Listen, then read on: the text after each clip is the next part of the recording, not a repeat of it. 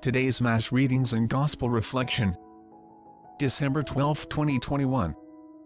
Sunday, the third Sunday of Advent.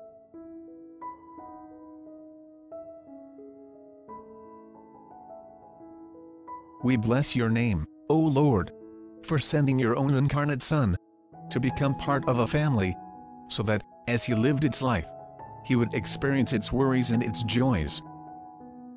We ask you, Lord, to protect and watch over this family, so that in the strength of your grace its members may enjoy prosperity, possess the priceless gift of your peace, and, as the Church alive in the home, bear witness in this world to your glory. We ask this through Christ our Lord. Amen. First reading. A reading from the book of the prophet of Zephaniah. Zephaniah chapter 3 verse 14 to 18a. Shout for joy, O daughter Zion. Sing joyfully, O Israel. Be glad and exult with all your heart, O daughter Jerusalem. The Lord has removed the judgment against you, he has turned away your enemies. The King of Israel, the Lord, is in your midst. You have no further misfortune to fear. On that day, it shall be said to Jerusalem, fear not, O Zion, be not discouraged. The Lord, your God, is in your midst, a mighty Savior.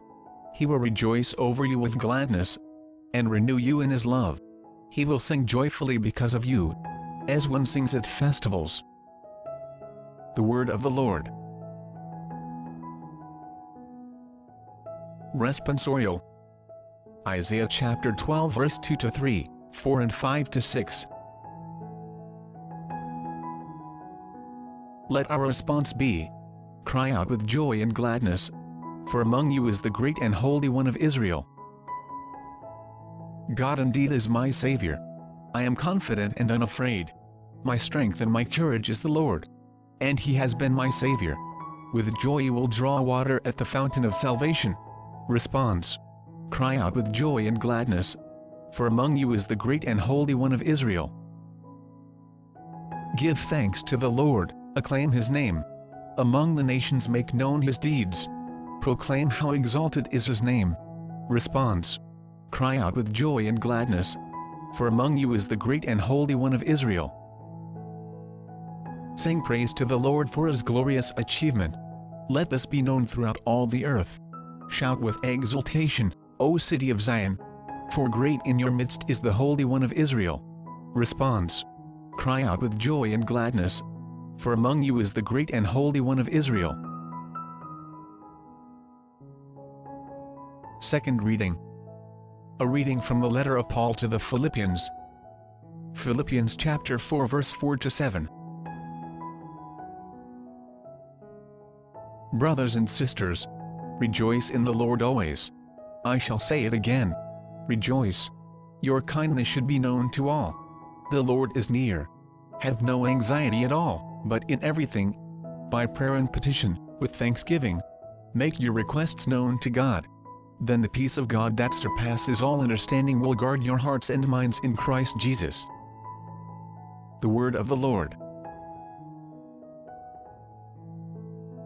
Alleluia. Isaiah chapter 61 verse 1. Alleluia, alleluia. The Spirit of the Lord is upon me, because he has anointed me to bring glad tidings to the poor. Alleluia, alleluia.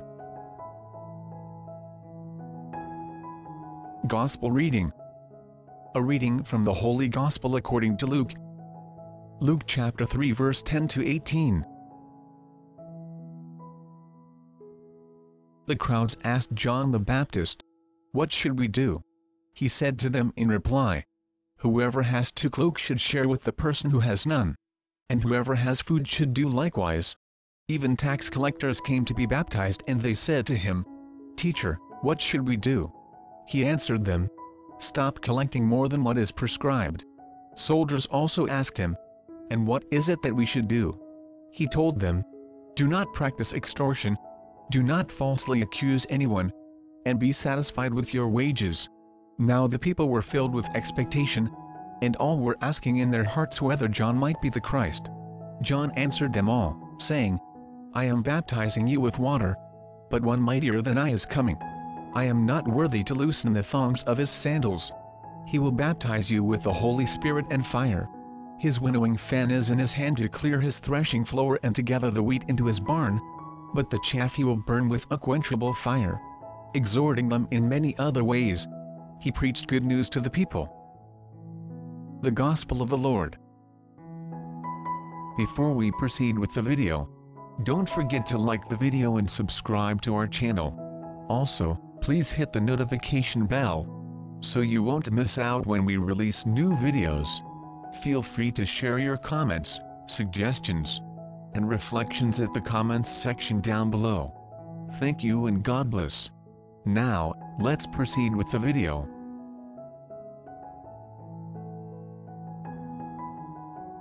The reflection on today's Gospel.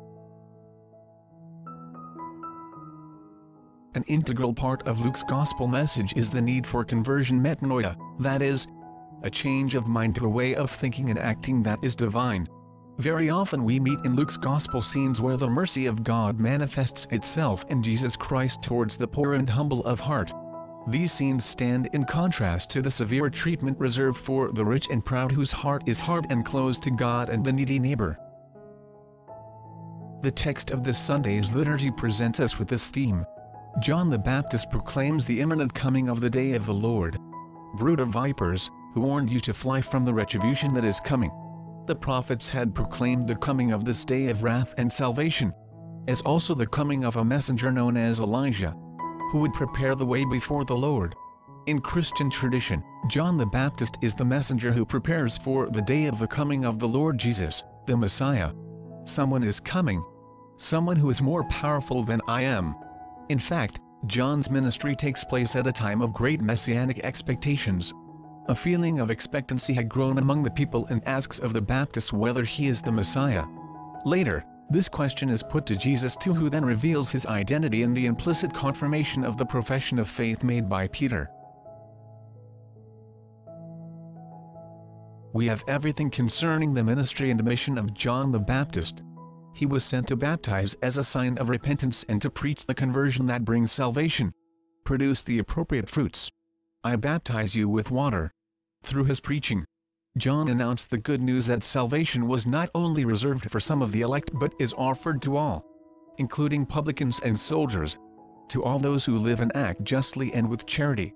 Jesus, in his turn, will further clarify this truth by his merciful attitude towards publicans, sinners and those marginalized. In fact, the theme of salvation became tied to the coming of the kingdom of God, which is in our midst and implies social justice and equality among all people. Hence, salvation is not just an abstract and personal quality but is real and collective. This salvation is offered to us by God in those who are baptized with the Holy Spirit and fire. His winnowing fan is in his hand to clear his threshing floor and to gather the wheat into his barn, but the chaff he will burn in a fire that will never go out. Following the Gospel story, we see that several times Jesus will make similar references concerning the coming of the kingdom through warnings and parables. We can say that in looking at the ministry and mission of Jesus, Luke lets us see the perfecting of the proclamation and preaching of John. Here we may remember what Jesus said in the synagogue in Nazareth. This text is being fulfilled today even as you listen. The need for conversion metanoia, that is, changing one's imperfect way of thinking to the divine way of thinking and acting. Do I feel this need? God's mercy towards the poor and humble of heart manifests itself in Jesus Christ. Do I identify myself with these? A feeling of expectancy had grown among the people. The early Christians anxiously awaited the second coming of the Lord. The Spirit and the bride say, "Come." Let everyone who listens answer, "Come." Do I await the coming of the Lord? Or am I so busy with material life that I am inordinately attached to all things passing? In Christian tradition, John the Baptist is the messenger who prepares the people for the first coming of the Lord Jesus, the Messiah.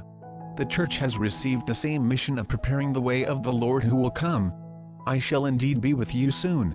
What can I do to prepare for the second coming of the Lord?